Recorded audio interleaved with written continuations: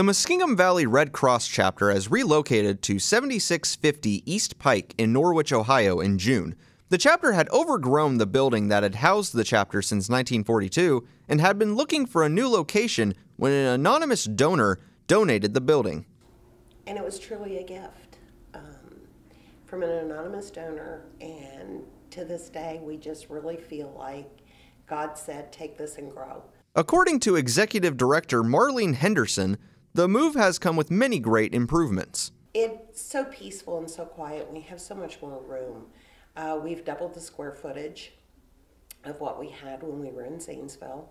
We're completely handicap accessible now, which makes a huge difference for every kind of thing that we do here. The Red Cross plays an active role in the Zanesville area and surrounding areas, doing anything from providing service to military families, collecting blood to supply to local hospitals, and providing emergency services to anyone in need. Oh, on a daily basis, we can do anything from host meetings, do fundraisers.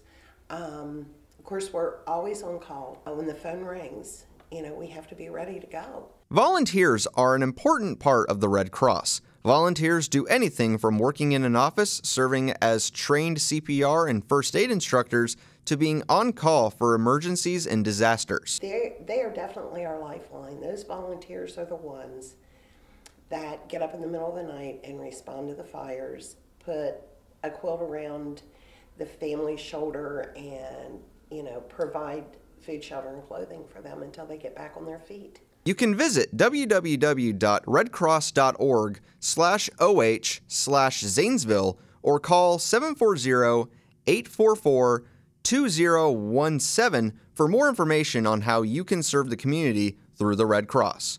For Orbit Media News, I'm Nicholas Lambus.